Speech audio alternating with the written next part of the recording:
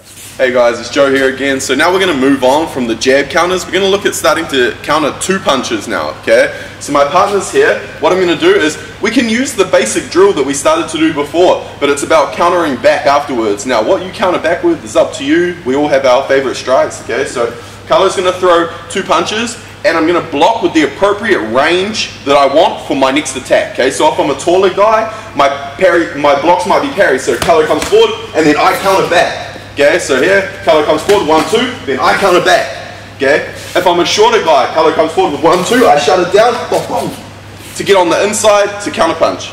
Okay, so we're just dealing with 1, 2. We can deal with it however we want, and then later on, as we get more advanced, we can start cutting the timing down so we counter his 1 even for a 1, 2. So we're in here, and Carlo goes to throw 1, 2.